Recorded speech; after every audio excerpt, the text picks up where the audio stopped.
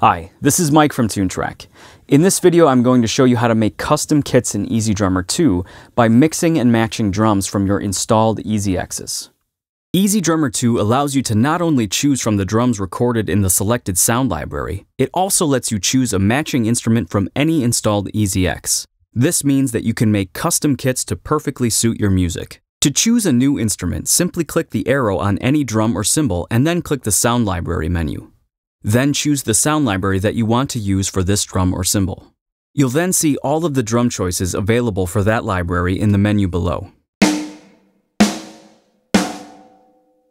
The level and pitch of the newly added drum can also be changed independently of the mixer to dial in the sound even further.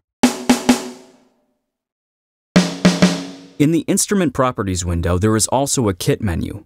The Kit menu shows the available kits for the selected sound library. But it also has an option for an empty kit. This clears all of the loaded drums so that you can start with a blank slate. Finally, you can save your custom kit in this same menu by clicking Kits, Save As. Thanks for watching and good luck with your mixing.